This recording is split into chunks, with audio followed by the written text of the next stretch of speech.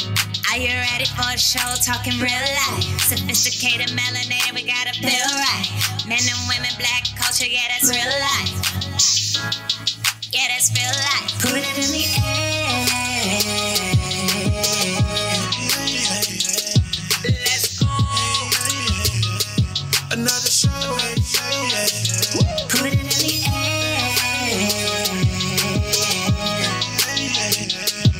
Let's go. Stop the show. George D. Tony says. Asia. What up, what up, what up? Welcome to episode 163 of the Putting In Podcast. You got Tone Sess, Asia, and me, your boy George D. All right, ladies and gentlemen. Hopefully y'all caught the last Pintap in live. That was a very interesting one. Did you watch the replay? Of course I did. Okay. All right, I just want your opinion because you wasn't on the live. So what are your opinions about the love topics? Types of love? Oh, no, I thought it was so dope. I definitely You appreciate okay. Oh, yeah, I appreciated all that. Yeah, okay, I got a few. Shout her out. What's the girl's name who was on it? She held it Karina. down. Karina Rodriguez. Yeah, she held it down. Shout out Jersey. She Bergen County. Yes. Shout out. She said Brooklyn, I think, or what have you. Sure. Instagram locked us out. Couldn't bring nobody else on the live, but you know, ladies and gentlemen, we got shout out Janae too. Janae wanted to get in. Janae wanted a cop a hat too. So shout out to her for supporting the podcast in both of those ways. Very good conversation. We're going to keep this conversation going. If you haven't subscribed yet, definitely please subscribe right now. Go to our Instagram at Pintap_podcast. Hit that link. You can subscribe to any podcasting platform, or you can just go to our website, puttinginpodcast.com, watch all the videos and listen to all the audio there. All right, ladies and gentlemen, today in studio. We've been waiting for this for a while. To be honest with you, we've been waiting for you and your kind to come in here. I know people are like, you're kind. So I said that on purpose. His name is Chris Dawson. Yep. All right. What's up? And no applause, Tom. I mean, you said it with a question mark. I thought you had to correct you, but yeah, we can get up. All right, ladies and gentlemen, in studio we got Chris Dawson. Yay! Sorry about that. I thought he was about to throw out an alias or something. All right, that's not his name. AKA CA. I know exactly. Nah. You can find him online on Instagram right now at the Chris Austin. Been looking forward to a comedian. Shout out Asia. You know what I'm saying? You know, Asia's my girl, man. You know, hey, I'm glad to be here. You know, definitely, love what y'all doing. Love the vibe. Shout out to Asia. You ain't let you get your owl off? Yeah. Yeah, he was speaking, right? I speak. Yeah, she ain't got her owl. We got Asia in the building. Ew. Wow. We're going to make up for it. We missed it. We're going to come right back. Y'all just got to take that. Right. But we got Chris Austin in the building. First and foremost, I'm happy for you to be here. We've tried a couple times to get comedians on the show. Okay. We've had only one particularly that was real when I was in LA that one time, but he was too busy looking at what was near the pool. Yeah. I didn't have his undivided attention. And plus, he's so comfortable around us as the homie that he don't get into his comedian. No, he don't. He don't. Yeah, he just try to come like, smooth. They don't really come into his funny bag. Absolutely. But he's so fucking hilarious. Super hilarious. Yeah. So how did you get into comedy? Oh, man. So started back in November of 2012. It was actually a bet. I was actually in D.C. We were at one little comedy show, and the comments were just trash. I'm not going to lie to you. They were trash. They were kind of trash, and you could tell the crowd was like that. And I was like, man, I told my homeboy, I said, man, I could do that. He's like, really? That's a bet. That's a bet. And I was like, okay, then. I go up there. I said, all right. I told the guy, I said, hey, man, can I come up there, do up there? He's like, why, you think you're funny? I said, kind of. And I was like, all right. I'll give you 5 minutes. I was like, no, just give me 3 minutes. I was like, I ain't trying to think I'm a world beater now. But I went up there, did my thing, a few impersonations and all that stuff, and just caught fire after that. So what impersonation did you do? Now we got to put you on the side. Man. So one of the impersonations I did was like, I told a joke about, this was probably around Obama and Romney, when Romney wanted to cut PBS. I was like, you can imagine how Elmo would be pissed off, you know what I'm saying? He's like, motherfucker, what the hell going on? Elmo don't like none of that shit, Hold on, I just want to just say something else. Something else. But you know what, Elmo? You go down a little bit, it sounds like Bobby from Bobby's World. All types of worlds. Wow. Yeah, so you just kind of play with it. I mean, I grew up just doing a lot of impersonations and stuff. Yeah. So it was just something that was always kind of like in my in my spirit to do it. And the funny thing is, my sister was actually the comedian in the family. Okay. So I wound up writing jokes for her. We would always clown. Like sometimes we would prank call my grandma. Yeah. You know, we would like, you know, she's like, stop calling my damn house. You know, like that. So you know, it would just be doing different impersonations and stuff. So you just kind of have fun with it. You see stuff in church, you be clowning and stuff. You know, you just you know, life is funny. You know, you just gotta make the most of it. You know, so I think it's just where. It just started from 2012, but I've been a lifelong comedian, fan of the game, and I just always trying to find different perspectives and stuff. Though. Did you have nerves? How strong were the nerves?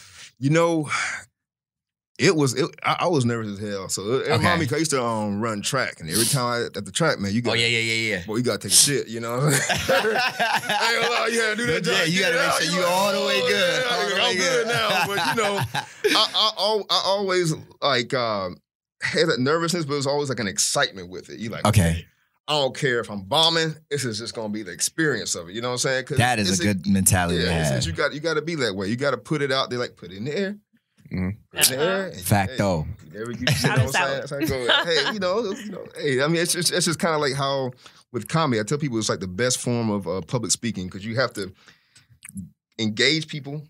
You know, given your personality, read the room, overall make them laugh. Yeah. You know, you got to be funny because you could tell a speech, whatever like that. Oh, that's a good speech. But people will judge you if you funny. They'll let you know quick. And ain't no bullshit with that. So that's one thing I appreciate that rawness about it. Yeah. Wait, so you said that, you know, you were successful your first time going on stage, right? Yeah. All right. So did you have like a little streak where you were bombing? Oh, yeah. Before you got good? Yeah. Man, it was one time. Oh, what was it? This is probably turned to like one of those terrible, horrible, no good, very bad day kind of thing. So I got a fucked up haircut that day. I had got a fucked up haircut. My jeans was too tight. Everything was just off, you know. And I was at why are you wearing tight jeans? Well, you know, skinny jeans back then. You know, I mean, you know, you don't have to subscribe. To you know, I thought. Well, I was a slender dude. You know, I was like, I can fit this, but man, them jeans was. I must have had them in the washer or something. Must have dried too tight. Should let them, you know. Got the bubble guts. You just up there like girls be feeling. Trying to tuck it in. Tuck it in. I'm sitting there feeling like a little thing. I mean, I still had a six pack back then, but I felt a little bit come over, you know. that little spillage. The Angelo meat kind of hanged over a little bit, you know.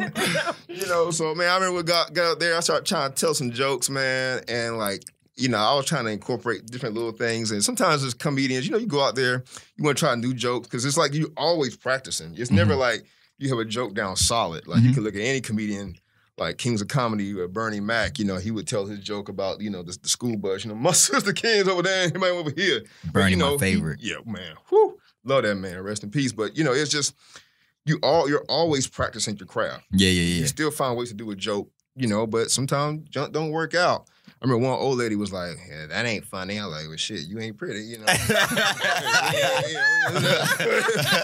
You know, you just take an L because at the end of the day, it takes a lot to go in front of like strangers and talk on the mic to make people laugh. Facts. You know, people would rather shoot people instead of going to public speak. You know what I'm saying? So you just do it. Nobody ain't gonna say shit like, hey, big props, I couldn't do that jump. You know, I mean, it's just it's humility, but you gotta have that kind of tenacity to want it. So, all right, I love it, man.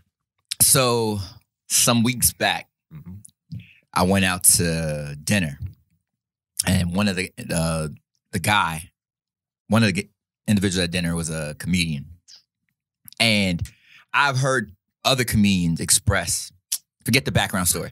So what happened is I literally was like, we were talking, and then we were talking about the today how you have so many individuals on Instagram or using social media and just doing skits and things of that nature or whatever. And I didn't qualify them as being a comedian at the time, right? That was my thought process. I was thinking that for the person that actually gets up on stage, gets in front of people, works the material, like there has to be some differentiation between them and them, right? And it became this serious conversation. He was like, nah, they're comedians. And I was like, okay, whatever. But he took it personal, like I was literally calling them like some derogatory term. Oh, yeah. So as a comedian, when you see, do you differentiate the two, like between those that actually walk up and actually do stand up versus the individual that might just be on social media just doing skits and things of that nature? See, that's a good question because see, what you're coming from is more about the old school mentality. Like, Okay. you talk to a lot of guys like D.L. Hughley's, Cat Williams. Cat Williams like, Tiffany Haddish, she is not funny. Tell me a good Tiffany Haddish joke. No, you can't. I mean, but that's how the way he is. He feels that way. But if you're making people laugh, for me, I respect it as a form of comedy. But when you're thinking about like stand-up comedian, now if you say stand-up comedian, Okay. yeah, that's a different level. I mean, because that's the ones that you grow up with. You out there on the circuit, you're grinding hard, doing all type of shows, just going through that grind. I think what makes it where you get some of that old school and new school kind of clashes because now you have a platform like Instagram, all the different things, YouTube, where you can put something out there and you just send your couch and be talking about something. You see, what's the guy name? He just comment on videos and just kind of give his perspective, like, man. Ryan? Yeah. Ryan Davis? Yeah, Ryan Davis. Yeah. I like Ryan Davis. Yeah, just commenting, and that can work for people, But then it's kind of like, some people may not respect it because it's like you're pivoting off of something else. But, but old school stand-up comedians still take like issues they see and still talk about it, but they just give a different perspective. I think, with comedy, like you could think about some of the, greatest comedians in the world were probably just in movies doing sketches, but some can transition, some can't, but I think one of the greatest comedians I personally love of all time, rest in peace, is Patrice O'Neal. Did you see the doc? Comedian. I haven't seen the doc. Okay. Yeah. That dude was amazing. Was a truth. You know what I'm saying? Now, if he wanted you to talk about relationships and stuff, man, he was that guy. He was the first Kevin Samuels. Yeah, he was the first. Yeah. Yeah. And you weren't going to say shit to him. He was like 6'5", like 300 something, 400 pounds. But man, he was just funny. But, skit-wise, he probably wasn't all that funny, but he was that dude. Like, he was that dude. And so I think you got to respect it. I kind of more partial towards the old school kind of stuff, but at the same time, you kind of had a thing where it was like the Wayans, they did stand up, but they also did sketches. You said some of your best sketches of all time in living color, But I respect all forms of it. All right, I think we all watched In Living Color. What's your favorite sketch on In Living Color? Man. Shit, it's so much you probably can't even probably speak about it, like what you thought was funny. It was so flagrant back then. Oh, man. You got Handyman. What? You got Homie the Clown. Homie the Clown. Abusing little kids. Yeah. You got the Men on Film. Men on Film. like you came in like, what thought that was Fire funny? Marshal Bill. Let me try to get something, like all Who was that. Tommy Davidson character, the postal guy?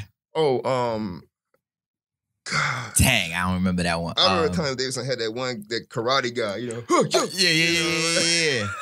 All right. That was took me back. I remember when that Living Color series had dropped, man. I went and got everybody was trying to collect all the DVDs. Oh yeah, man. Blockbuster days, baby. Oh yeah. Shit, even before Blockbuster, you was watching somebody's house. Somebody recorded it on TV. Yeah. Facts. Shout out to y'all new millennials. I don't know about Blockbuster, man. Man. Red Box is as close as they got. All Living Color. Yeah. Y'all don't know about late fees. Like,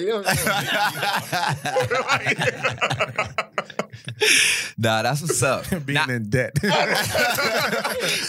Blockbuster. Yeah. Credit all jacked up because of Blockbuster. You can't get your first car. Yo, that is hilarious. But now I do want to do this. I do want to shout out all the comedians out there. I think it's a underappreciated profession. Yeah, it is. Or what have you. Why do you think it's underappreciated? I think comics should be paid much more than I put it this way. When you look at the comedy space, like in terms of, let's say, Hollywood or whatever, it's only like reserved for like a select few, but there's so many that are super talented if they were given the platform. Like, one of the comics right now that I just can't stop watching this dude, Carlos Miller. This dude just has the knack. Like, he just, like, sometimes you can tell he's just walking on stage and he just getting his material as he's just looking at people. You know what I'm saying? He can do a whole 5-minute set on one thing. Like, he just got the knack for it or whatever.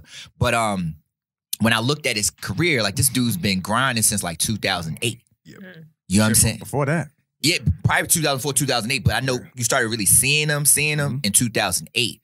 From Mississippi to Atlanta, then to Hollywood. And then the thing is just to see how it all comes together. Yeah. And then when you run into other comics, right? Yeah.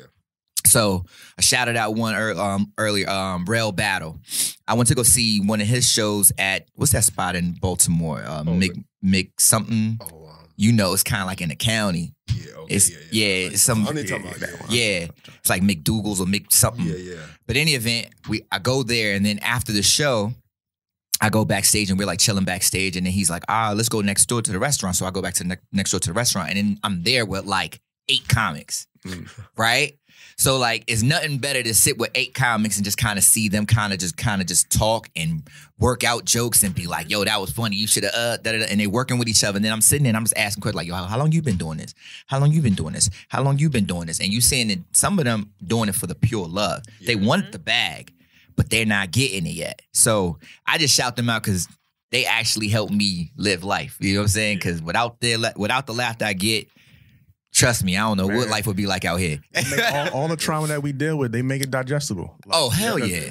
Nothing is hands off for a comedian. Sometimes you need that perspective. Like, you know what? We can move past this now. All right. Yeah, I was able to get that laugh off. Now we can move past it. Yeah. And I'll say one thing, too. Yeah. I mean, shout out to one comedian that helped me get into he actually gave me the opportunity back in 2012 was Rob Gordon. Okay.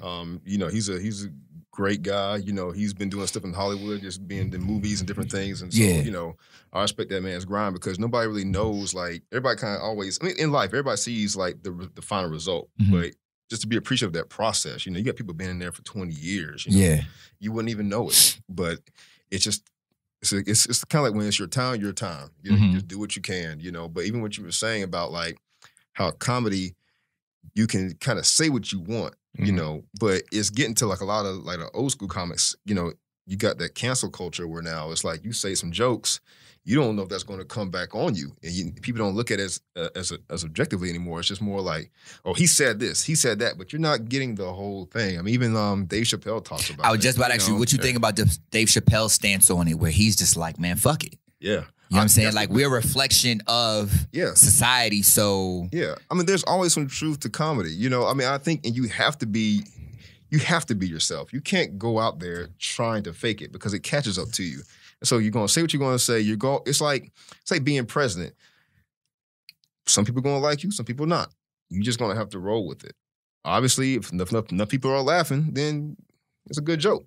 And if it's a bad joke, you find a way to reinvent it. So...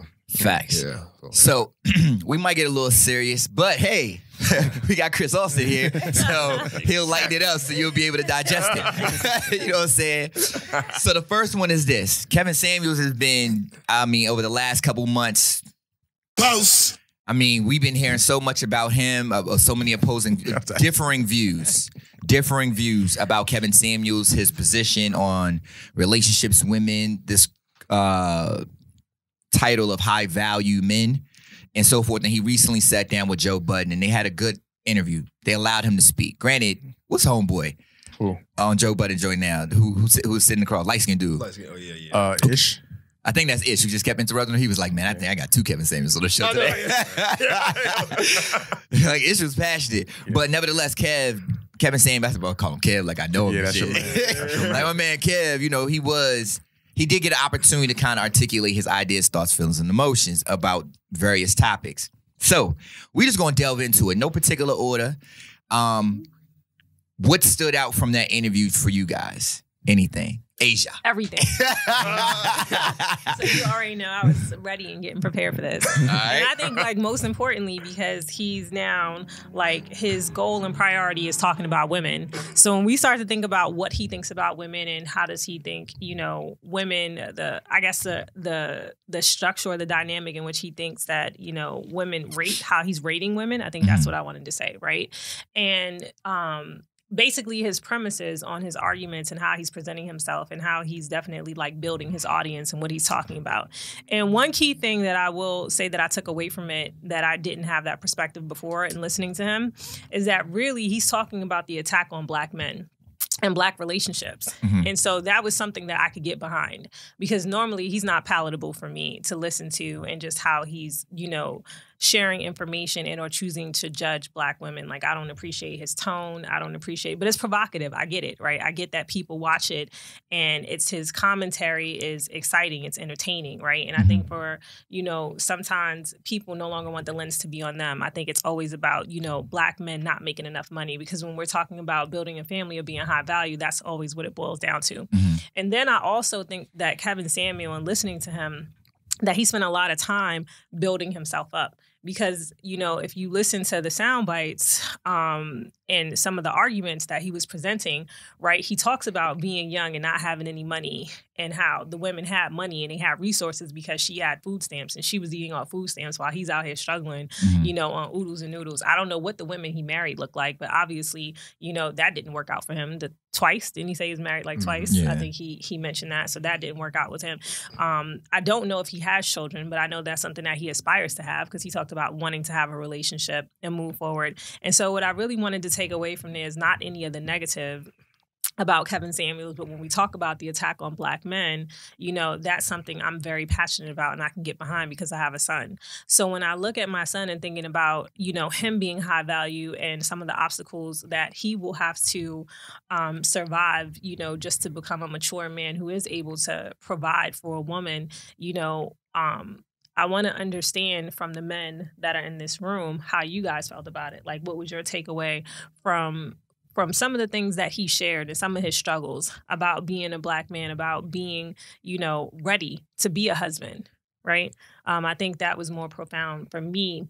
And, then I understood why he chose to start the arguments the way that he does, right? So he's not necessarily attacking women. He wants us to be more realistic and understand that Black men have it very hard. So when you discredit a Black man based on this criteria, and you here are no prize, right? He's like almost saying that we all have to come to the table differently if more Black men and more Black women are going to be married past a certain age. So I won't say that I necessarily agree, but I definitely could appreciate his approach. Y'all want to go? Now go ahead. You got the table. All right. So for me, I started following Kevin Samuels about maybe a few months ago. My homeboys hit me up about him. He's like, "Yo, man, look at this cat." And I was listening to him, and a lot of things he kind of came from was for me true. And just being in the circles of men, so you can kind of always pick up little things that men talk about. We try to explain it, but we don't always explain it the best way. But I know where he was coming from with a lot of things, because the way that what I took from the interview and a lot of his other stuff is kind of like how where women kind of gauge, who they want to be with. It's very nuanced in the sense of gotta have this, gotta have that. I don't want that. I don't want that. He kind of talked about I don't want no scrub. Women tell you what they don't want, but then you find out I don't want this, girl, but a lot of times they wind up getting the guy they they intend to have. But some are very meticulous about that. It just depends. But I think for me, it's I always looked at when women start telling you about what they want in a man. You remember that game back in the day called MASH? Yeah. Remember MASH? Mm-mm. It was apartment, shack, house. Yeah, I do. Yeah. You had to say, okay, this is the job they're going to have. This is the salary, the car they're going to drive, and those things. You had to do a little circle, check the number you had to go through. And it's kind of like that. And you get at a young age where you do understand the economics behind things. And I think that's where, okay, you say, I want $1 million, $2 million, $3 million. But then there's always a caveat with everything, with those type of guys. And so you're talking about upper echelon guys. And then one thing I liked about his podcast that he said was let's say one of us got with Halle Berry, right? Most men be like, man, hey, that was just a good time to get it. You know what I'm saying? We don't go thinking I'm going to go see if I can hit her up again. Hey, that was the moment. But women got with I know LeBron James got a wife, but somebody up like that, like LeBron James type, they be like, oh, I done got a taste of this. I know what this lifestyle is like. I'm going to make sure I stay in there. I ain't going back to hamburger helper no more. But not to say that that's actually exactly bad, but then what are you doing to put yourself in those type of positions? What kind of mentality are those women having? And I think the thing that gets lost a lot, what he's saying is women don't really know what men want. And I think a lot of times men, we I don't disagree with that. No, And I wasn't going to go there, so you went there. So I was okay, so waiting. women I disagree really with don't know that. what men want, I disagree and with men at the same time are also afraid to say what their wants and needs are too, because I disagree with that. That's why. Okay. That's why they're afraid. No, it's not for that reason, because I see a lot of men and they know exactly what they want, right? They know exactly what type of girl they decided to talk to. They know exactly what it takes to have that girl on their arm. And if you have defined that as money, high value men, then you know exactly what it's going to take for you to get what you want. You know that you might have a particular, type. And so for you, you tend to probably want to talk to a girl that's in that type, right? Physically, maybe. Physically. Yeah. So then let's define that. Physically, and then we'll start there. Yeah. So I mean, men so have that's an where it all idea starts. about- It's also physical. Everybody starts there. Yeah. So what's the difference between men and women if we're all starting from a physical place? Well, Because she cares about what he does and maybe what he does and how much he earns, where he just care about, is this what I want to wake up to every day? Okay, but Yeah. I also disagree with that to a degree, because the package needs to be correct.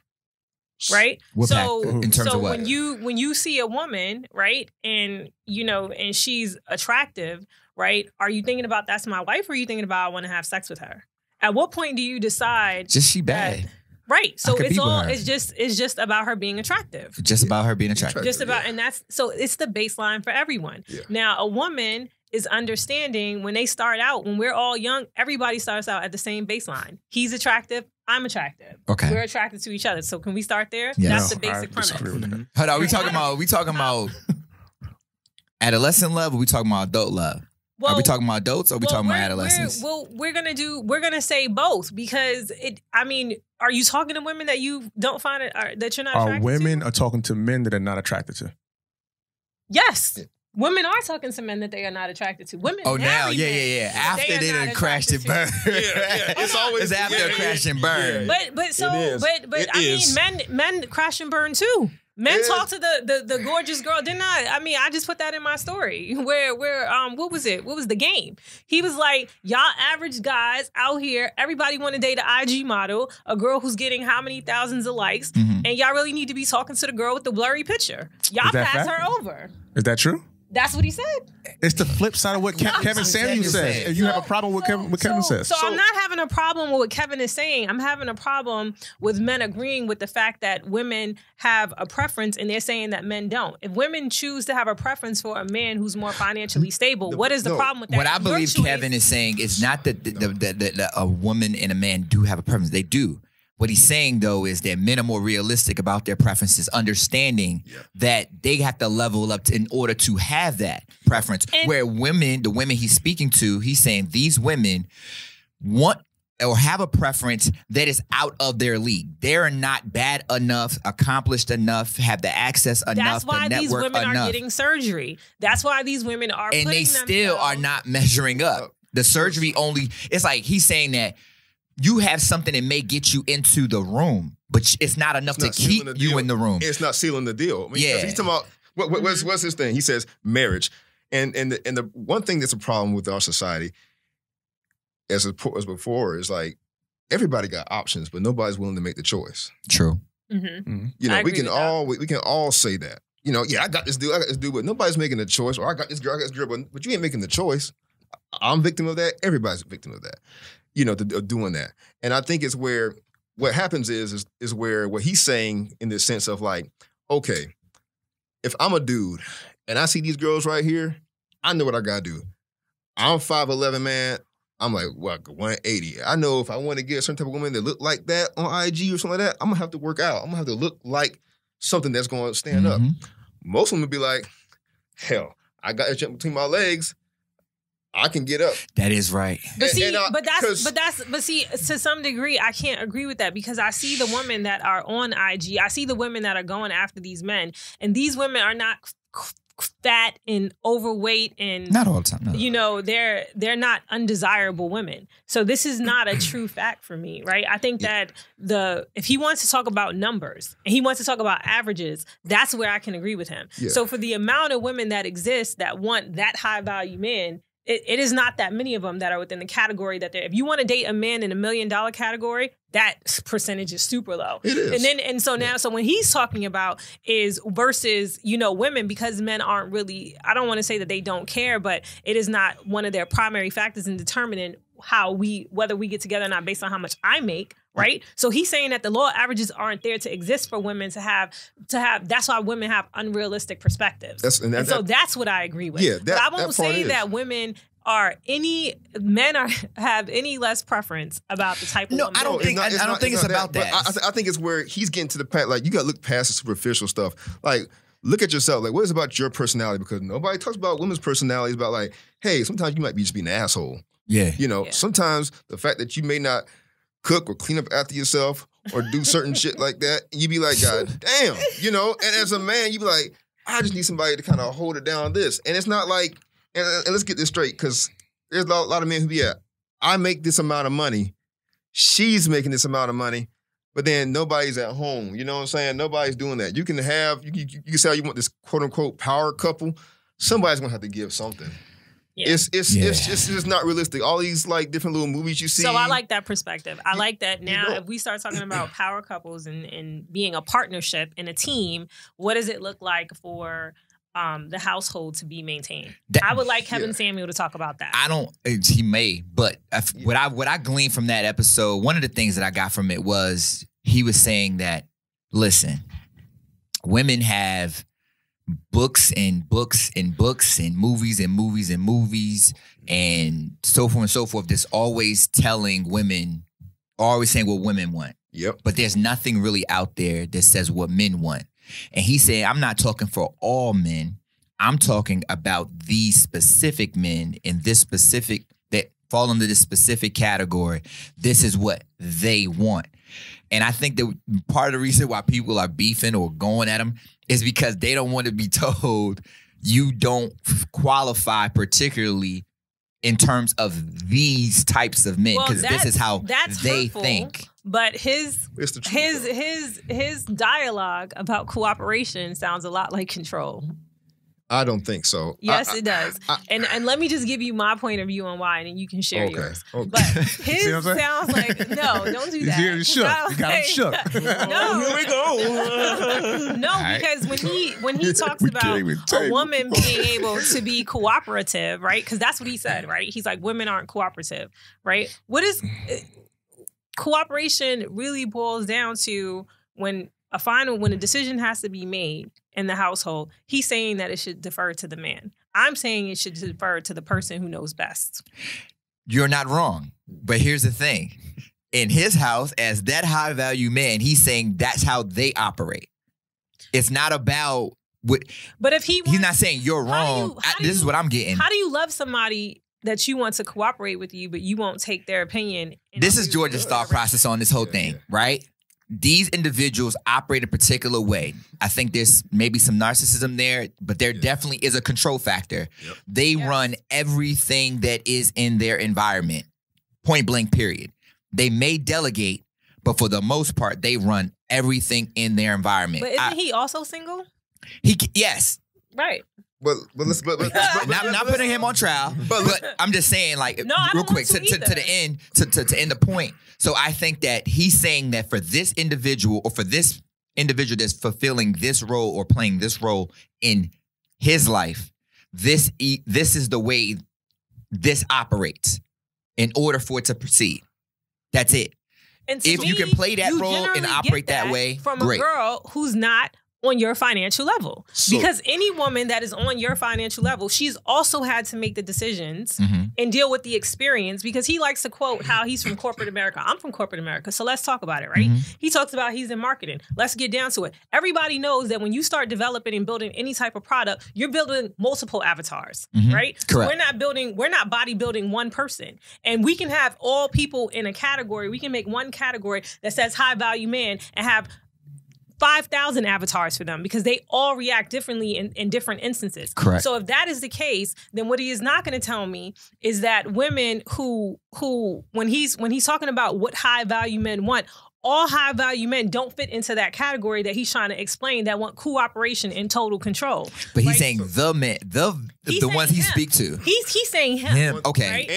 He's saying him, also and the men that he information. coach and the men that he coaches, Yeah. he has a responsibility. So even before I had this conversation, my brother told me I have a responsibility for women who follow me and listen to me and agree with my opinion. Because we are not preaching do not get married and do not be in relationships. Women aren't preaching that. We want to get married and we want to be in relationships. But I also believe that cooperation in my house is going to look like equal partnership. I don't know everything, but if I come to the table and I have an opinion because I did research and I'm asking questions, you're not going to tell me you're making a decision. We're going to have a problem. I've had these problems in the past. I understand what they look like, right? We're going to say, who knows best? Have you done that? No, because I've done about 10 of those. So let's have a different conversation now. But now that appears as though I'm belittling you. But the way in which you approach me with a conversation wasn't as your partner. You were basically telling me what you were going to do. And I don't believe anybody should tell anybody what they should do. When I come to anybody, I'm always coming with the utmost respect, because if I respect you, that's how I would always communicate with you. And what I dislike about Kevin Samuels' approach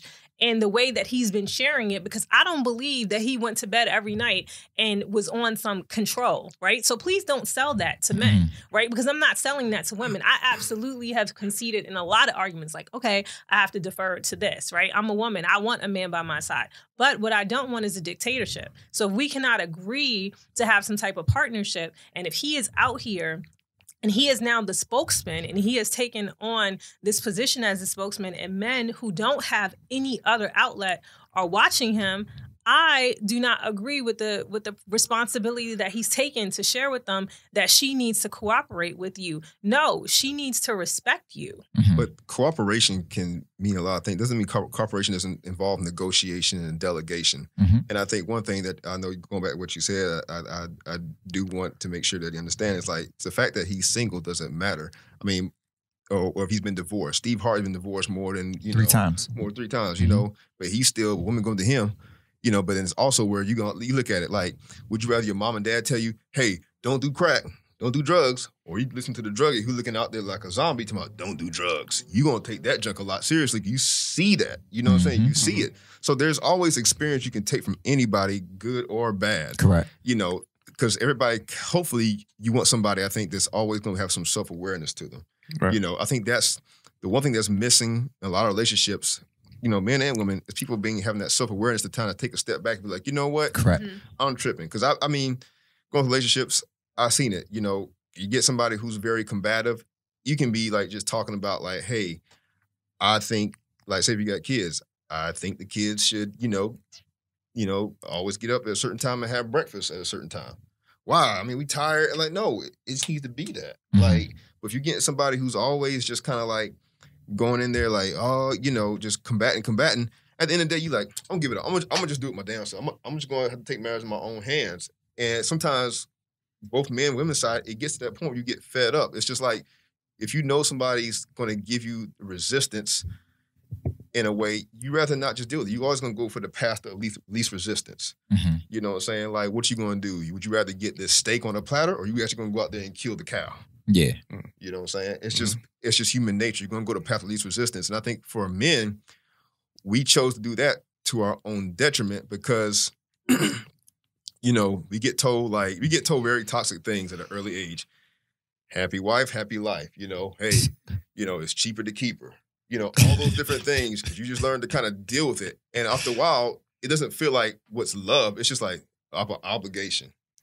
It gets to that point. And as men, we kind of accept that in a way, but you could tell it still comes out as microaggression. That's why sometimes you may have guys cheating, because a lot of guys don't live their truth. And a lot of times we're not holding each other accountable either. Like this one thing, I think the worst thing I've ever gotten told, I think growing up, was after how you get heartbroken. All men have experienced this. You can go back and probably ask a guy who's a player, like, so when did it happen for you? You must deal with a heartbreak. But what gets told to women is that, hey, when a woman gets broken, girl, take your time. Do you, cut your hair, do what you gotta do, get rid of those bags, go on a trip, you know, let's go. What guys get told is like, oh man, fuck it, let's go out, son. I got something for you. Or it's like, hey man, there's more fish in the sea. Yeah. You want more fish in the sea. But nobody ever told us like, but know when to cast your rod.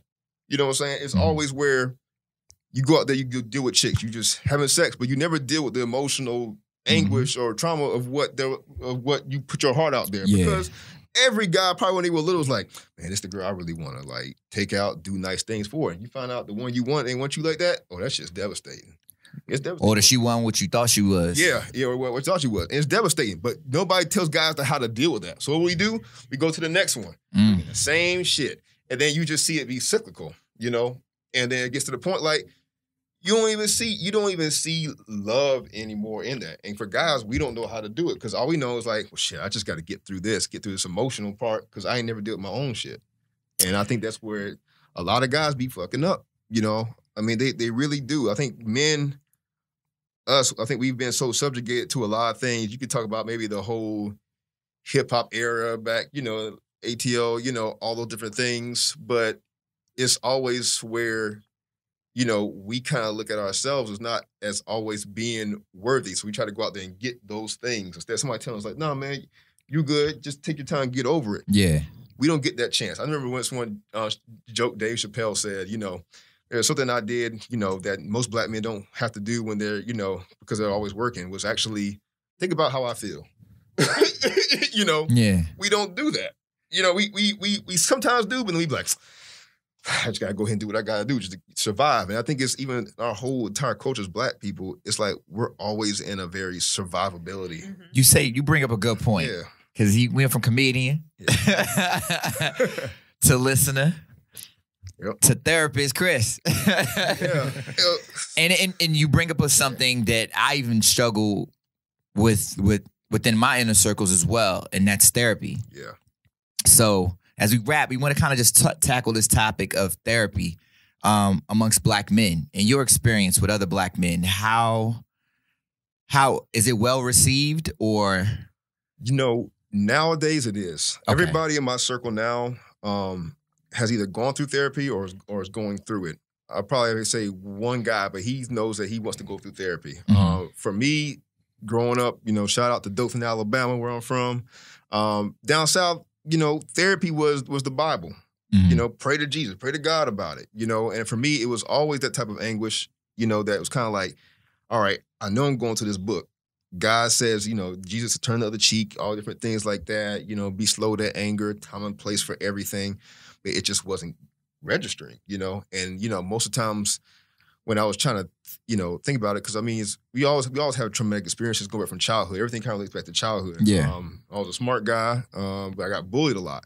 Didn't know how to really deal with that. So over time, you know, anger just starts to build up in you. And it wasn't until 2015, you know, I went to go for anger management, because I think it was around the time my son was being born, and I was like, I don't want to bring that type of anger in, you know, because I see what that can do. You know, I know what that can do.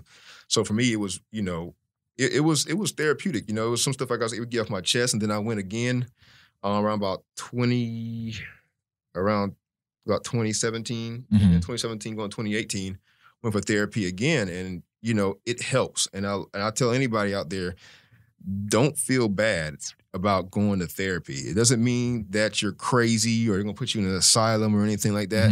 You just got stuff you got to get off your chest, and you need to do that in a very, you know, structured, professional way. And a lot of times you can always go to your, you know, your cousin, your brother, anybody, but there's a bias with that. It's best to get unbiased professional help because you'll be able to not just talk it out, but the therapist will actually give you plans of certain goals you have to reach. I just recently finished up, you know, therapy after almost like 3 years. And, you know, I met all my goals. You know, it was just where, you know, I had certain things where I had to come, you know, the truth. And I think one of my goals was being able to live in my truth as far as like, hey, setting boundaries, you know, saying what I really want in life. Because that's another thing. Most black people in general, we have hard time with boundary setting, especially black men. Yeah. Because and black women too. We all got our boundaries always tested. You know, hey, this is my house. What happens? Cops come over, break in your house, you know, do all different things. It's slavery.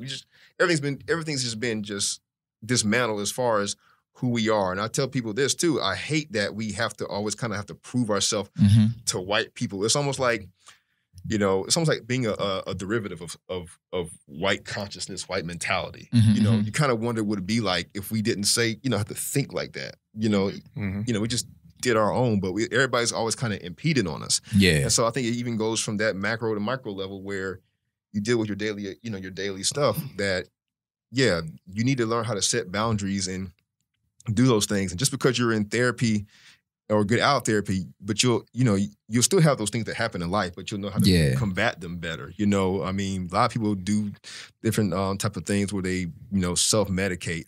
I know for me, like I remember as an early age, my grandmother, she was an alcoholic. But I knew the reason why she was an alcoholic because she had anger issues. Yeah. She was angry about a lot of things. I think one thing I remember this was really deep was my grandma was a valedictorian in high school, but she was so angry about having to go out there and pick cotton while she see other white kids going to school on the bus. And I remember she just spazzed out one day. And it was like, man, you just don't know what type of trauma that people have to deal with just for simple things. So, that's a very important point right there. There's a lot of trauma going on right now. Hence why shout out to the comedians or what have you. I think my first time doing therapy was January 2014. I had, you do the typical New Year's resolution thing. And I had done it, many years prior to, and then that year, for some reason, coming into that year, I was like, man, I want to try something different, because I told myself I wasn't going to say no. Like I prayed like the whole month of December going into the new year. And I was just like, look, anything I tell myself no to is what I'm going to do. So I just started fasting, right? So the first thing I did is like anything I said no to, it was like chicken. Like, fuck. Oh, man. Damn, no chicken. Chicken. I ordered some chicken, but I thought about it. I was like, nah, no chicken. I was like, damn, I said anything I say no to, I got to do. You know what I'm saying, right? They're like, maybe you should go to therapy. I was like, no therapy. Oh, now I got to go to therapy. So that's how it was. So that January was the roughest. Like I could barely eat anything because I said no to just about everything. TV, it was just the worst. It was a hard 31 days never felt that long in my life, but that 31 day killed me. It brought me down 2 sides, like for real. Did it improve your discipline though? It improved my discipline. It made me realize why am I so dependent upon so many different things? Like why would I say no to this? Why would I say no to that? Right? And it actually became this, I guess, the spark for a lot of different changes. That's what's up. Nevertheless, therapy was dope. And I think when I learned that, the first one I did, I was like, look, whoever's my therapist has to have a spiritual background, right? I can't deal with nobody who don't have no sense of God in their life, right? Yeah. I don't need them to be religious or what have you. I just need somebody who's spiritual, who can understand that dynamic that someone like me may deal with. Yeah. Found a woman, black woman, Howard grad, the whole 9. I was real specific. I was like, they gotta go to a black school. And what I realized is, I found how difficult it is to find that. It is. Find the black therapist that went to a black school that had, you know what I'm saying? That was hard. It is. Found it easier to find a woman. Then when I started looking for a man, even harder. Yep. That started messing me up. Yep. Not gonna go there. That's a whole nother soapbox. All right. But I ask you a question. How many therapists did you have to go through to find the one? Because that's also important too. I'm still looking. Okay. I'm still looking. Like I will give anybody a chance until you shoot yourself in the foot. When I feel like this isn't serving me, thank you. Yeah. I'm moving on. Yeah. One guy moved on right at the consultation, like the first meeting, because he spent half the time telling me how good he was. I was like, okay. Yeah. So you got to break up with your therapist? Man, listen. You hear me? He like, we ain't scheduled our next appointment. I'm like, I'm not coming back. I'm not going to tell you why, but That's a topic right there. Yeah, like breaking up with the therapist. He ghosted it. Yeah, because you posted the whole point of it. You get what you put into it, and I think that's one of the biggest things. And that's why all right. So in my male circle, a lot of the dudes that I know got the mentality of, I don't need nobody telling me about me. I know about me. Yeah. Right. But really what I've learned is a lot of people don't feel comfortable being that vulnerable with somebody they don't know and don't trust. Exactly. Right? Yep. And I found that is the antidote. Yep. How willing are you willing to improve, right? Yep. So I use this analogy all the time. I tell this to my son, right? Because I told him I'm his head coach. I'm not his dad, right? Right? It's a whole nother thing. Don't worry about it. It's not like I'm telling him he ain't mine. It's just that's what they need to talk about. Just a head coach type. But I was like, look, if I was playing, you ran track, right? Yeah. So you ran. What race did you run? 800. 800. All right. So look, you had your head coach, right? But then you had somebody who was just a conditioning coach. You had somebody who focused on those middle distance runners. You had multiple coaches. You probably had 3. or 4. The truth of the matter is all 4 of them were just sharpening you. Yeah. And that's how I look at therapy. Like in life, we got to figure out who's going to be a part of our sharpening team, right? Yep. Right? So who you going to get in your life? So sometimes people go get a mentor. All right, bet. They help me see the vision. All right, but then there's things that I need to do. So if I go get a therapist, right? My best friend is a part of that team too, right? Yeah. But my therapist is there to help me work out things that I should be able to recognize in myself to build the strategies so that I don't always need to go tap a shoulder for somebody who's probably seeing something the same way I am. Exactly. They're supposed to be the eagle looking at it from the perch like, all right, I see everything you got going on. I'm going to tell you what I see on your board. Or what have you. And then when you start seeing what they see, you like, word?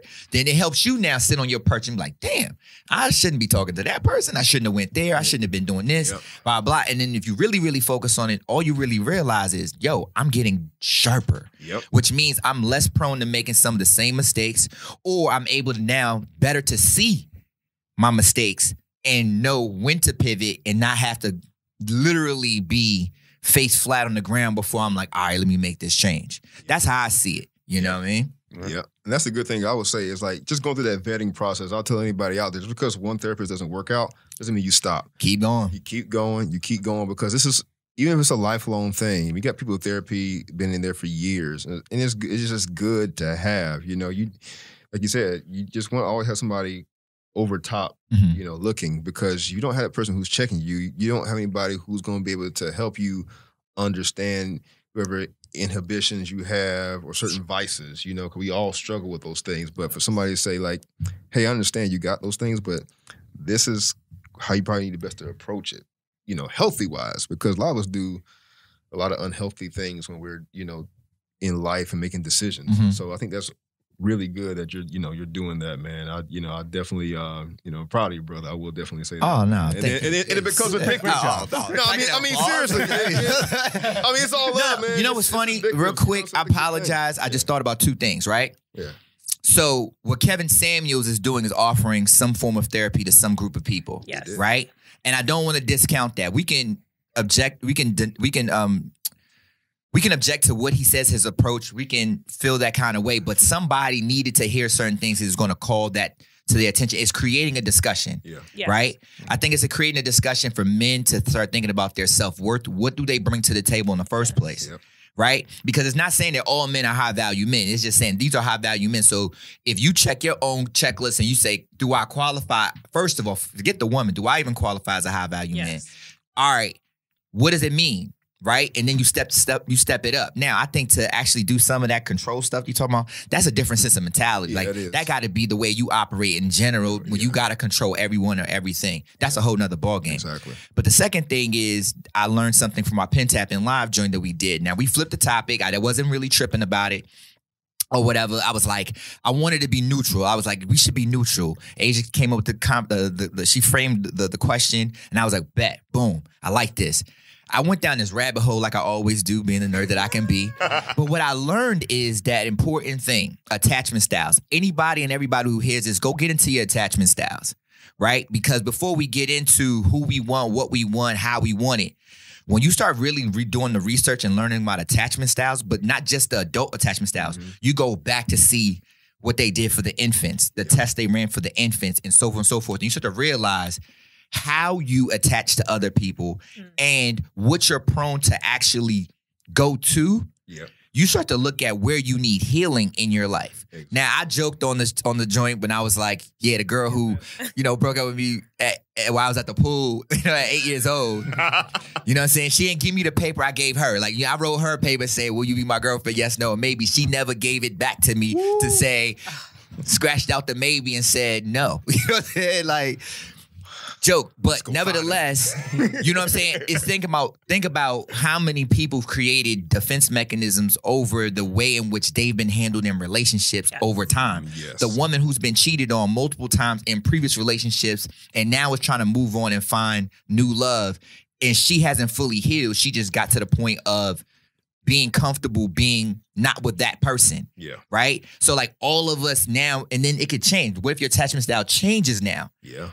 So just getting into that, I'm like, yo, we all can use some therapy. You know what I mean? Absolutely. It's good. We can all use some therapy. Get some shit off your chest. That point pretty tight. You know what I mean? We thought we was gonna laugh more. You know what I'm saying? Well, we gonna laugh next time. Yes. Or what have you. But Chris, appreciate you, brother, Man, for thank coming you guys. through. Thank you guys. Thank you. All right.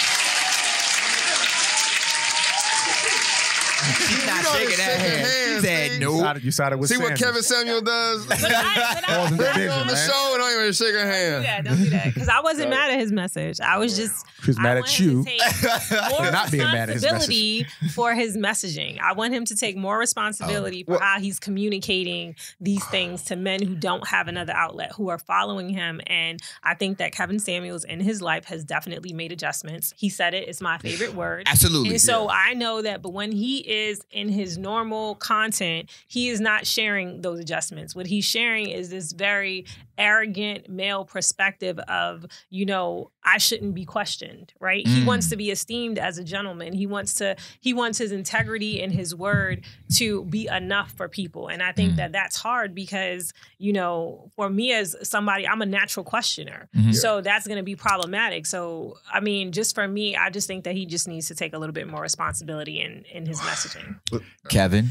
That's it. Kevin? I don't have a problem with it. I think that he's definitely, because he's attacking me, right? And he's definitely showing me. And so even in having this conversation with people, they were like, yeah, Asia, like you can, you're not as cooperative as you would like to be. But that's not true. It's just because on the topics that I'm passionate about, I've done a lot. I've done my own research. And so now I feel like when I come to the table, if I don't know something, I shut up. So I'm not somebody who's going to talk where I have ignorance. Yeah.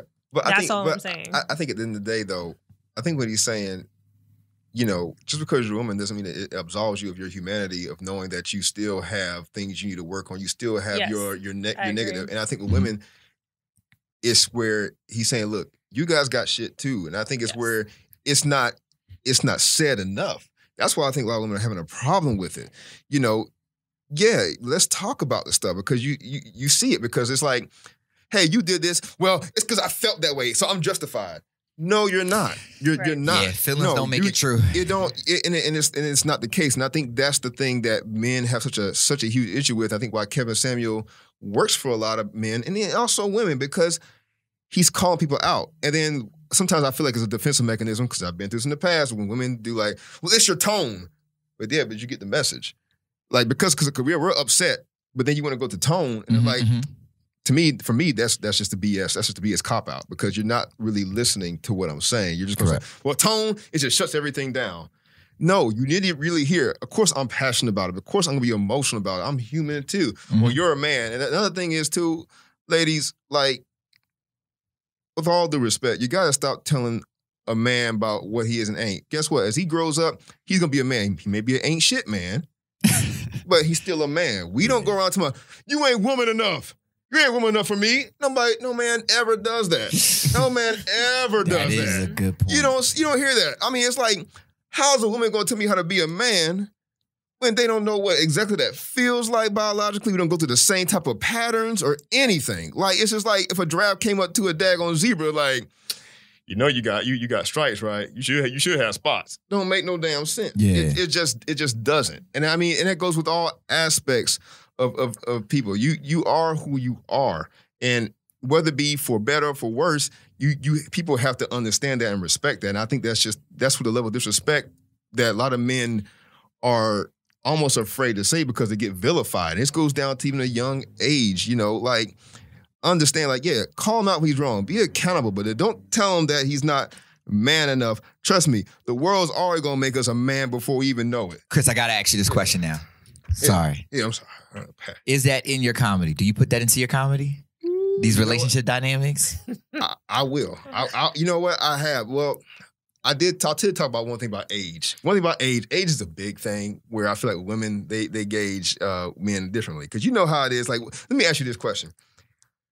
As a woman, what's like the sweet spot age for y'all? Like, where you be like, oh yeah, I'm like the sexiest I am. I'm at the top of my game. That is so hard, because I used to think every year, like, it changes. Yeah. Because I think it's also too like how a woman looks and carries herself, like how she feels about her appearance. That's what I think. That's my answer. Okay, but if you had to put a number to it, though, if you had to I can't put a number to it. Okay, let me ask the fellas. Okay, I knew I was just gonna say something. No, I'm playing. But sweet spot for a man, like what's the sweet spot age for a man where they be like, you know what? I'm at a good place. Like I can pull some this way, pull some that way. Like, what's the good age? Shit, right now, my nigga. How you don't mind me asking? I'm 3'8". 3'8"? Okay. Yeah, 3'8". So yeah, nigga feel sexy today. That sweet spot for all men would probably be around 25. 25, okay. Like when you're done with school, you got a little bit of dating under your belt, probably got some money in your pocket, starting to plan for the future, and you got your man confidence. So 25. So 25? I would say 30. I was gonna say, when he said 30. What he said, I was like maybe more like 30. Because I told a joke about this, and it's crazy because like men, I'm sorry. So for men, like like when you like 29, you may meet a girl who's like maybe 32, 33. She bad. You having good conversation, y'all good vibing. She was just like, so like, man, what's your sign? You go, okay, how old are you? When's your birthday? Oh, you 29? You hear that? That's it. You're like, damn. But then you turn 30, they be like, okay, because 30 is that age where it's like, I'm still cool enough to still talk to younger girls, but then older women see me as like, okay, possible. Yeah, possible. He's in a possible range. Hey, in a possible range. And it's so weird. It's like that. I mean, I told you, you could be 29 years and 355 days, and they're like, But it is. It's just something about it. And I think for women, and you know what? I just want to say that is true. Yeah. Only because like our parents have told us that like younger men, they're not there yet. The maturity isn't there yet, right? That's why I said so for women who are like thinking about and that car insurance goes down. marriage though, right? Yeah. So if you're 31, 32 and you meet a guy like 29, 27, you know that the possibilities that he's looking for marriage are slim. So you don't even want to waste your time. That's what is about. Oh, really? So it's that like 30 plus age men start to think about they want a family too. And that's about the time. Because I feel like for men, and I don't know whether this is true or not, you guys will tell me, but it's not until they want a family that they start to really dig into the value of a woman, right? And so that's for me been problematic because you'll hear a lot of men talking about, what's her value? What is her values between her legs and all of this, right? But it's not until they want a child and they realize that you need that woman to have a child. And now she becomes value. Now you want to know about what she thinks and what she cares about and what she's passionate about and what she does all day and what her interests are, right? Well, I'll say this too. It's like, no matter if a man's a good guy or a bad guy, we all want sex. Of course. We all want sex at the end of the day. Mm-hmm. I think where it's like, man, is this person cool enough to vibe with? Like, I commend my sister and her husband, right? Like, my sister's probably one of the dopest wives I've ever seen. You know why? Because she plays video games. Like, wow. Like, see, like, I mean, she cold. You get her on some like Call of Duty, Grand Theft Auto. She into it, man. Like, it's just like, and I think most women don't understand. I think Patrice O'Neal had this one joke. He said, ladies, let's just say some bad accident happened and your pussy broke. You couldn't use it no more. I remember that joke. Your pussy broke. And he said, what would you do? How would you please your man? And ladies like, anal, oral, I don't know if I can say that. All this stuff of that. And you said, ladies, y'all talk about me objectifying y'all, but y'all just relegated yourself to a series of hoes. Yeah. And he's like, y'all ain't talk about, play video games, get better at sports, or, bring another chick in, nothing, So how you gonna be mad at me? But it's just some of those things I think, go back. Women don't really understand. They don't really try to look at that man like, oh, this is so annoying. Why is he doing anything he want me that I want to do? It's like, I want to watch reality shows. Come down, babe. Come sit down and watch reality shows. I really want to watch that. Why you want to play video games all the time? Maybe you should get on these sticks and find out we can make this a fun game, Fact, dog. And I guarantee you, if you did that with a man, you'd be like, man, dog, she my best friend, dog. Because once a man said, man, she my best friend, it's done. Until she start kicking your ass.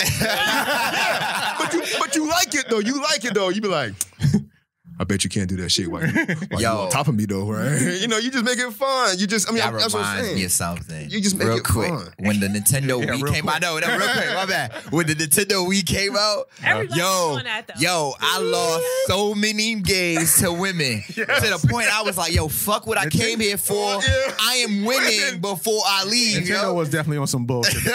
The way they even be doing the joysticks is like, yo, that's not how you do it. You should not be fucking me like that.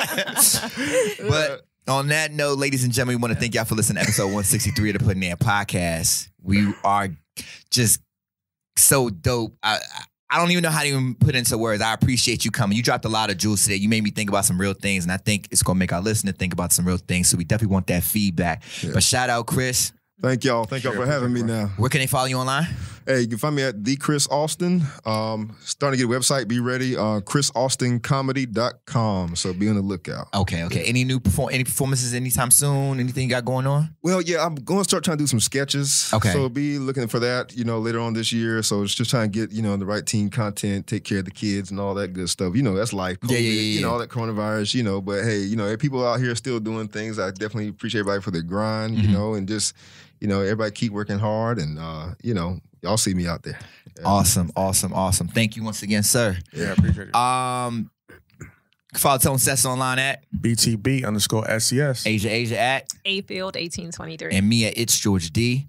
We ask that you go follow the podcast right now at Pintap_podcast. That's PINTAP_podcast. Click the link there. Got the website. Subscribe to every audio platform of your choice. Listen to all the audio and watch the videos on the website as well. We want to thank you guys for listening. Tune in soon for on Thursday at 8 for the tap in. We're going to have a nice little conversation. It might be black male therapy. We'll see. That's it. We out. Peace.